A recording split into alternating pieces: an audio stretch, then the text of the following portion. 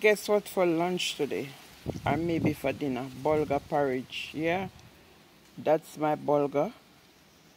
And I'm going, this first time for this long while, I'm gonna use bulgur. So guess what, guys? I'm just gonna try it. I don't know how much it's gonna come out good, but I'm gonna make some bulgur porridge. And I'm gonna try it with condensed milk and coconut milk. Yeah. Or maybe I just do the condensed milk alone. I don't know about the coconut milk, but nothing tried, nothing done. So that's my bulgur there. I'm gonna wash it. I won't use the whole pack. I'm just gonna use half of it. And I'm gonna wash it and pick it out. Maybe if anything in it, I'm gonna pick it out and stuff. And I show you the next step, guys. Okay. So guys, there I put my bulgur wheat to boil. I'm gonna let it boil for 15 minutes. So I put my cinnamon leaf in. Guys, and I don't want to overspice my porridge. I don't like when you have too much spice. You don't overdo it. It's up to you how you want to do yours. But I don't like when my own have too much spice.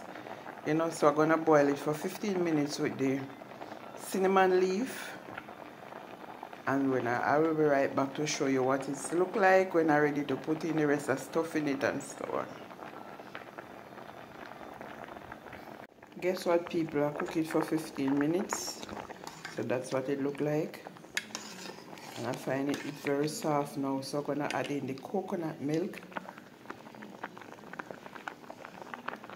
And leave it to boil for the next 10 minutes.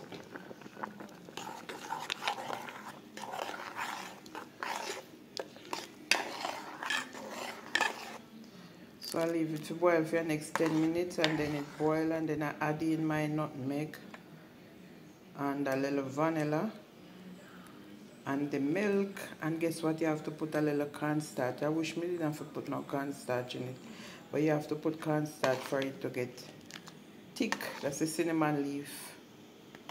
And as I tell you, I don't like to overpower my porridge with too much spice. Some people put bay leaf on there, something. I don't like it.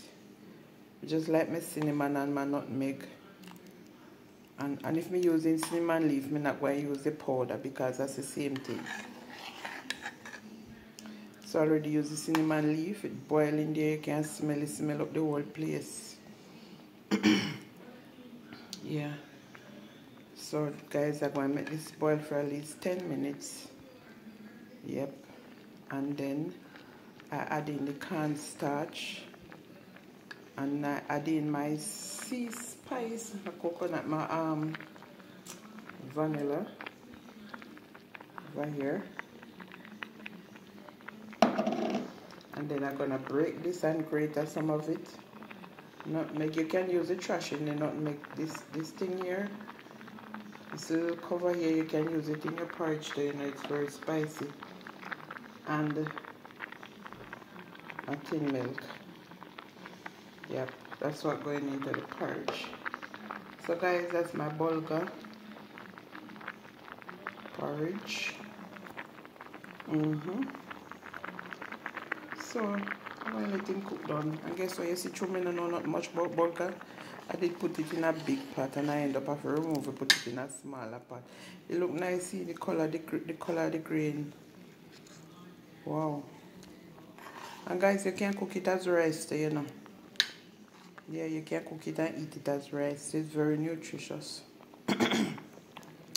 It is very nutritious. Guess what? I'm going to give this at least 10 minutes to cook. Let the coconut milk boil. Because if coconut milk don't boil properly, it can give you a stomach problem. Yeah, so coconut milk have to cook. So guys, I'm going to let it cook. And then I spice it up and let you see what it look like, Parry. So I will be back. Guys, bulgur porridge ready for devour. Wow, whitey. Coconut milk and the condensed milk. Guys, it's ready to devour. Me all stomach. The way it tastes nice. Guys, I taste it. It's lovely. So guys, thank you all for watching. I'm gonna turn it off now, and later I'm going to have a bowl. So I want to dish it out and just show you what it look like. It's a bubble up.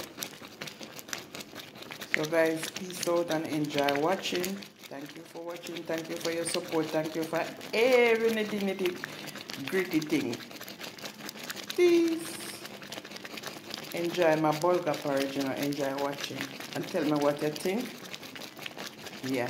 And if you love what I'm doing, just show some love down there.